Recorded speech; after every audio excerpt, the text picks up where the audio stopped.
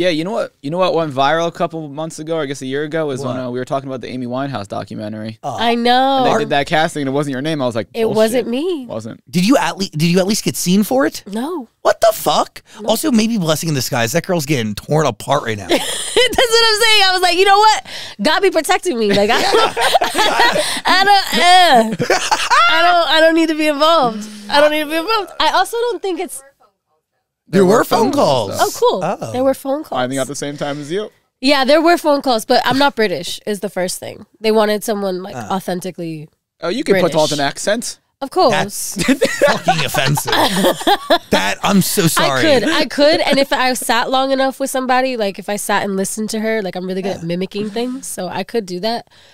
But I feel like everything has to be tasteful too, you know, and the way things move are the way things are meant to move always. So if I'm being, I asked God, I was like, if it's meant for me, bring it to me. If it's not, No, whatever. then it's not for me. So That's the right way to be.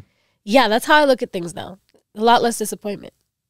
No expectations? Yeah, no expectations. Healthy. You feel me? Oh, fuck yeah. Right there.